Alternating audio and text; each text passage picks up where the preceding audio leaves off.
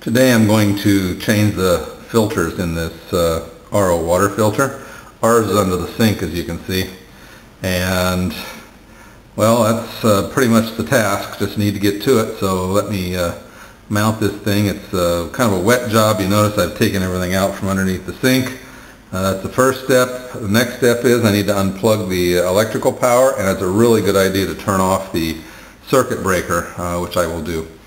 But okay, so those are the preliminaries, and then let's go to the next step.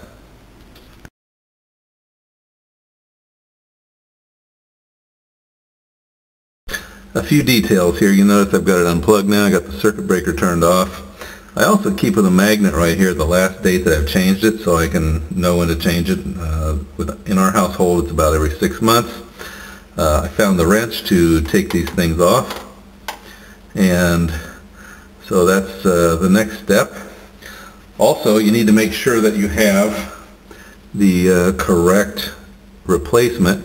You'll notice this one says Sediment. This filter can usually be cleaned, although if it's not the cleanable type, then you need a cartridge for that. I'll show you when I take it out. The carbon, this one's clearly labeled carbon, and this one's labeled resin. If these are not labeled on yours, I suggest getting a permanent marker and marking them.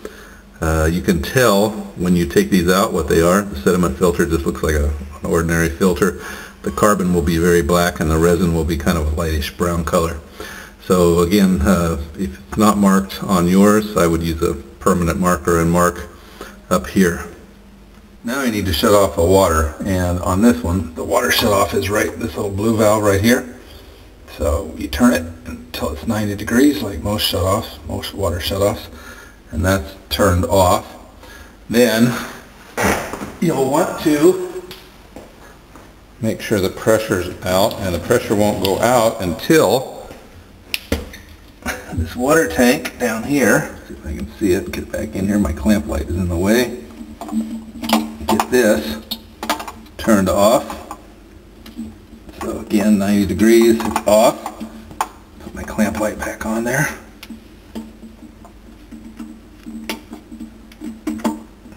There we go.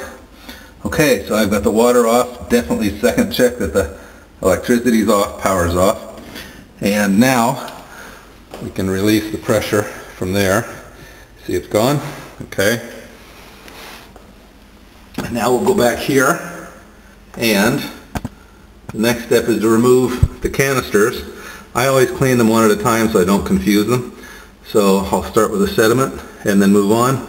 It does get wet down here. I mean, when you take these things off, water is going to drip out, which is why you want to make sure there's no electricity or anything in the area, or nothing that's going to be damaged by water.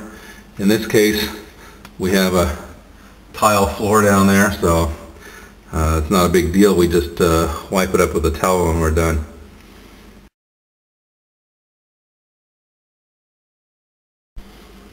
So you take your wrench, and you'll see these pieces in the wrench. They fit on these nubs right here. So you just merely put it up there, put the wrench on here like that. So it's this nub is sticking against this rib on the thing, and then you open it and prepare for the water. My lighting I'm using here today is 12 volts DC, so that I cannot electrocute myself in theory.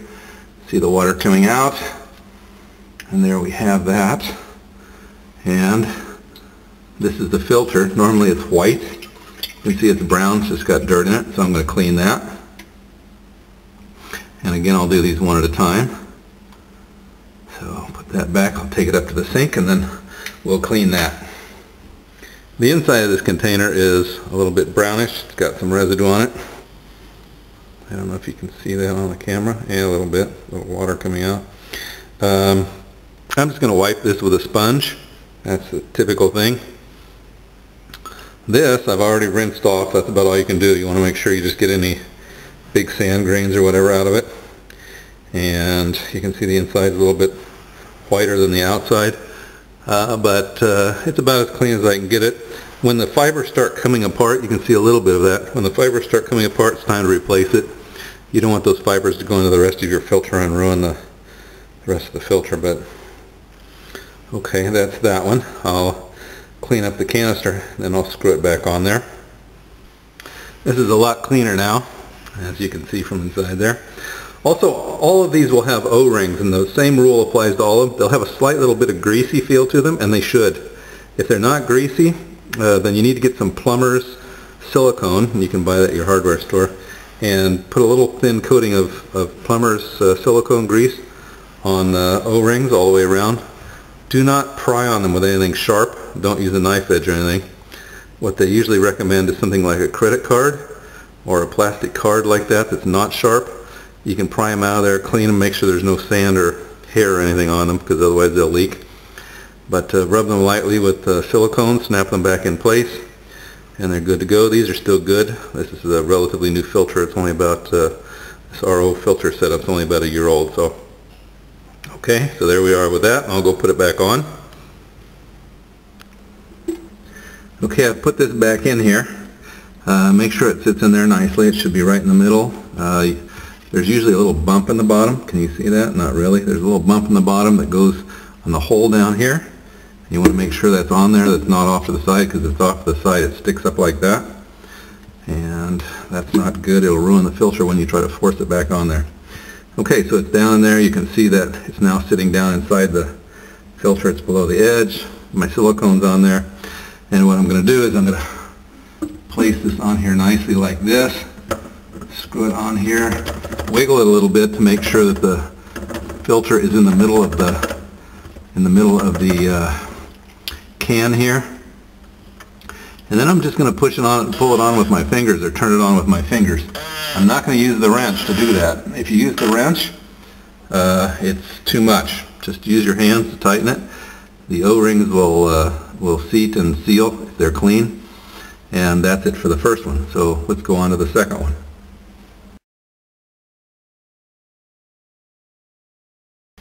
Let's do the carbon filter. Just going in order.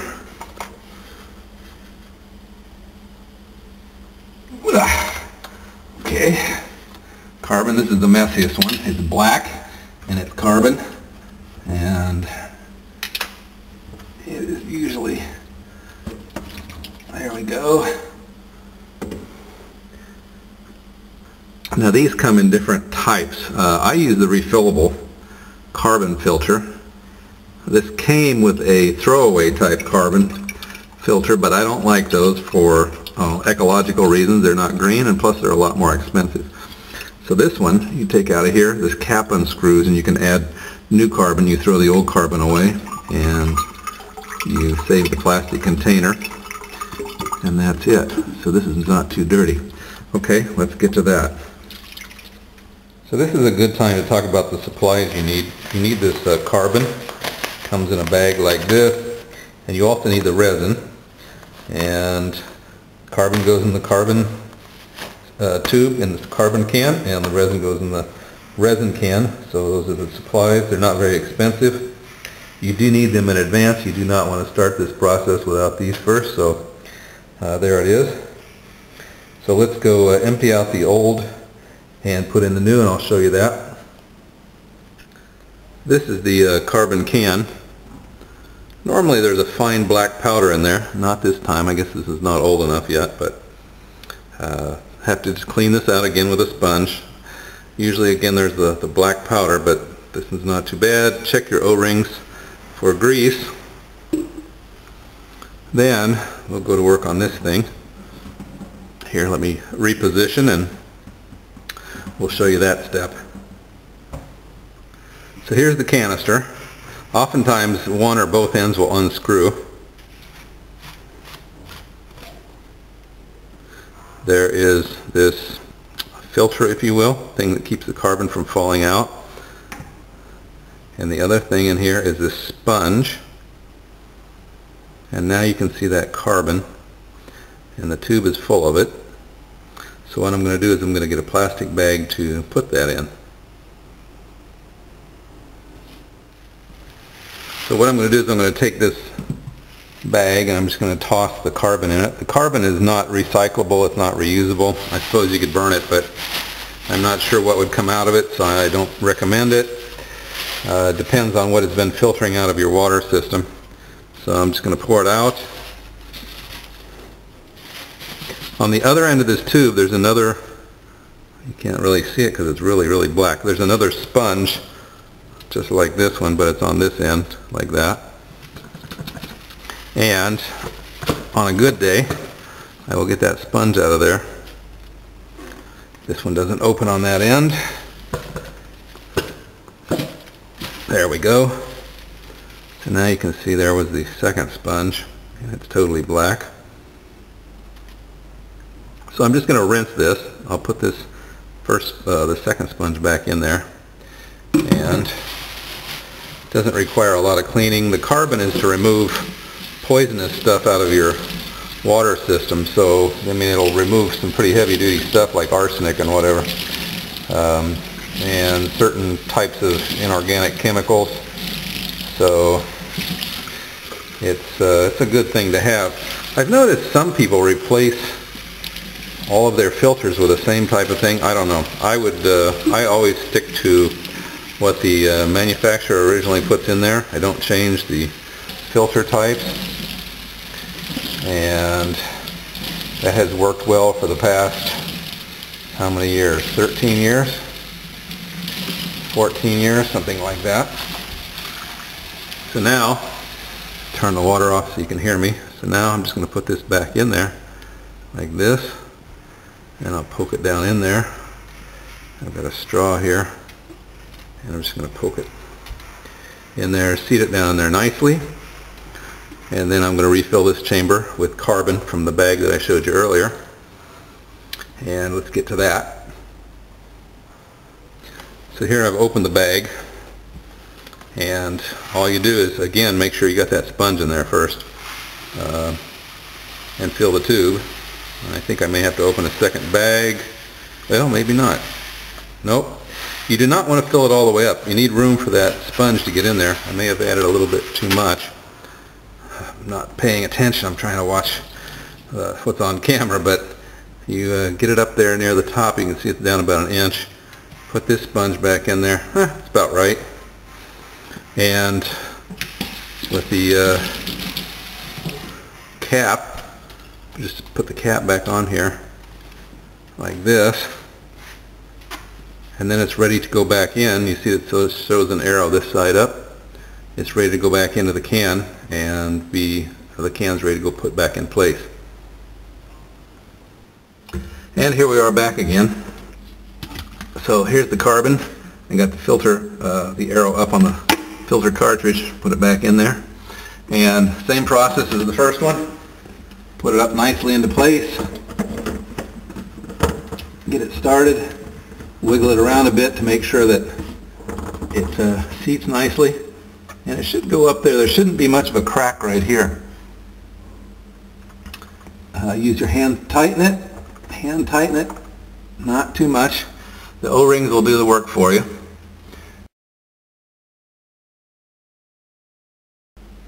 And now for the last one, the resin. Same process in removing it.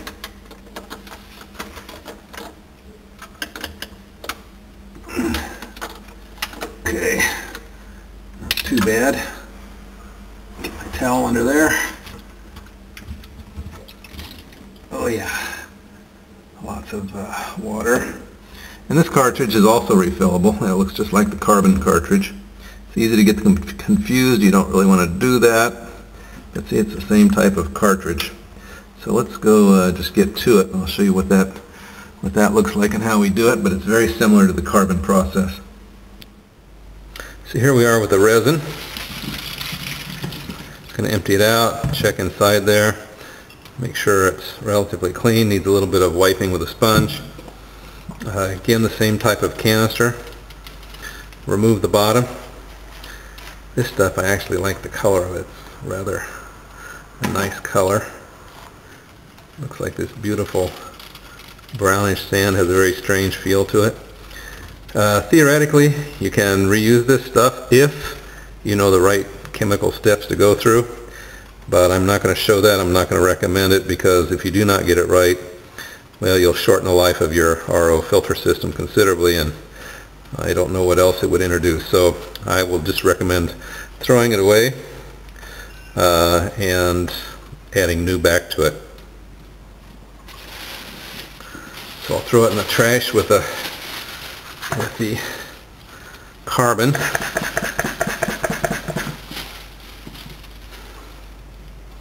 There it is. Sponge is almost out of there.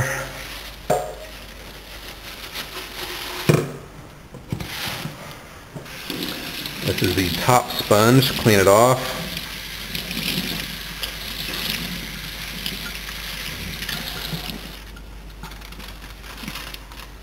If you live in an area where the water is really bad all the time, you cannot use regular tap water to clean these out. You'll have to use put aside probably several gallons, say 3 gallons of clean water. Fortunately, our system, our city water, is usually pretty good. We can usually drink it. It's just every once in a while we get a pipe break or something that causes a problem where we cannot trust the water, so all of our drinking water is filtered, just to make sure. Okay, sponge down there in the bottom, just like the carbon. And then we will get the resin and put that in there.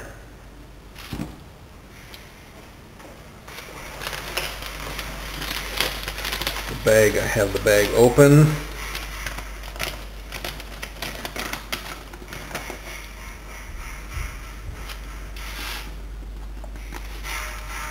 This stuff is very strange. Even when it's dry, it acts wet. This was part of a bag I had left over from the last time. I don't have enough in there, so I'm going to go open a new bag. I'll be right back. So here we are back again. I'm tamping it down. I want to make sure there's no air in there. You see it's going down quite a bit. Fill it up again.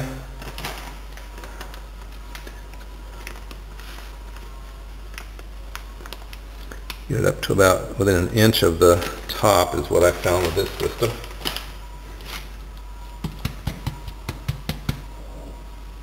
And that's about right. Get the other sponge, clean it off, place it in there like that.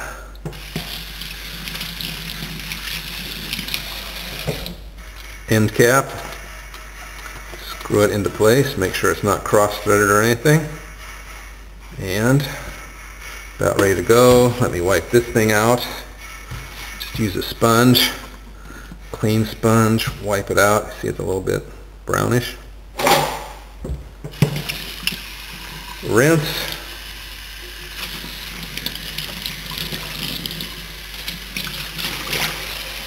Okay, good so far. Put our filter back in, see the arrow going up, pointing up, and now let's go screw that back into place. The last one is to put the carbon back on there. Again, make sure that the lid's sitting down, it's not sticking up above here. And just like the carbon canister, get it on there, wiggle it, make sure it's in the middle. Screw it on tightly, using only your hands, not the wrench.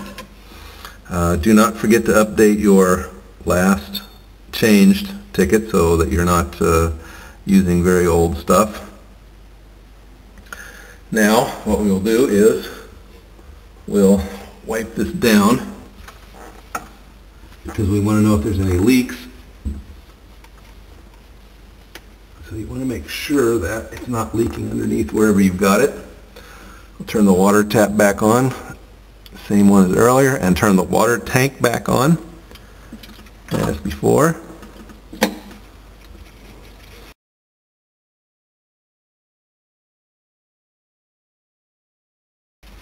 It should begin to fill up, and what we're going to look for are some leaks here. Don't have any leaks, don't have any leaks. You'll just let it fill up, it'll be ready to go. I can see some water traveling through here right now. So these are filling up, and I will check back in about an hour to ensure that there's no leaks along here. And that's pretty much it. It's ready to use. I've turned the tank back on over here. Let's show that. The tank is turned back on, and then the water valve up here, where you can barely see it right at the point of my finger, is turned back on.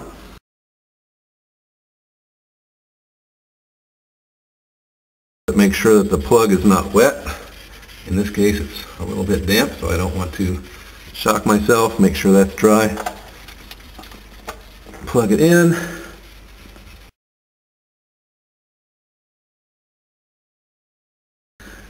So that's how you change your filters yourself. That's it for today. Hope you found it useful.